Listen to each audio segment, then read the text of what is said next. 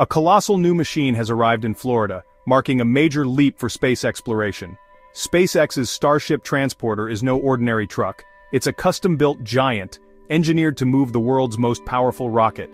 Its debut at Kennedy Space Center signals SpaceX's Mars ambitions are taking shape on the Space Coast.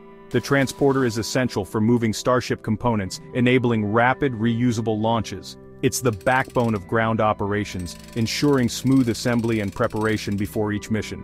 More than just hardware, it's a symbol of SpaceX's commitment to making Florida a hub for interplanetary travel. The transporter's massive scale is a visual reminder of the Starship program's audacity. Every move, even across a few miles, requires bespoke engineering. Standard trucks just won't do. Its successful deployment is a win for the engineers making deep space travel possible. With this transporter, the Space Coast is one step closer to becoming the gateway to the solar system.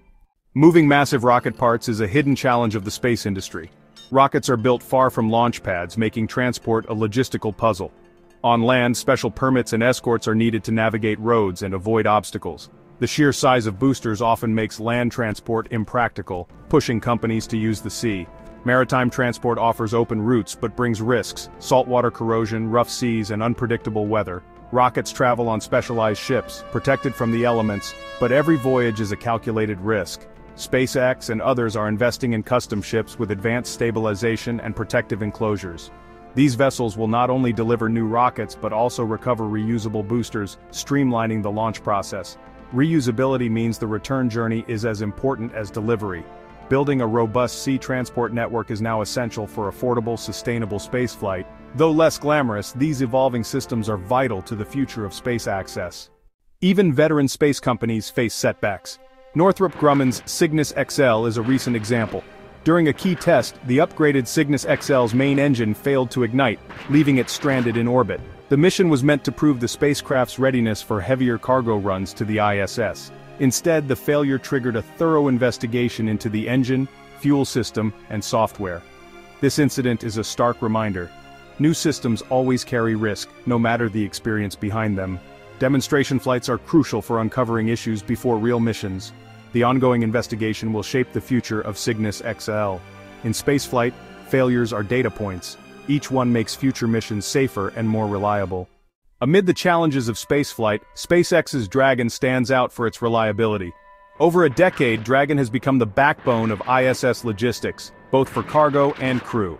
Its success is built on iterative design, extensive testing, and a relentless focus on safety.